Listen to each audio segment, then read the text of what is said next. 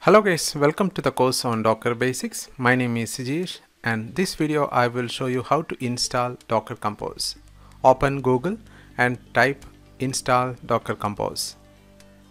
Okay, so you can type it in Google and you choose the official link docs.docker.com and scroll down and you can see the installation instruction for different operating system. Choose the operating system. Here I am choosing Linux. So first thing is you need to copy this link. So this will download this Docker Compose from GitHub location, and here you can see it's downloading based on our operating system version. And once this is downloaded, and the Docker Compose binary will be available under /user local bin Docker Compose. So normally this download will take some time based on your internet bandwidth, and this is downloading from GitHub repository.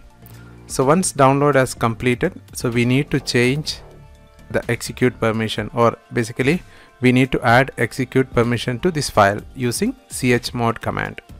So once that is done, so we have done the Docker Compose installation. Just type Docker Compose and see you are getting this message. Also you can see the version by using -- version flags. So that's it about Docker Compose installation. So this is very easy and straightforward. I hope you enjoyed this learning. Thank you for watching. We'll see in the next video. Bye.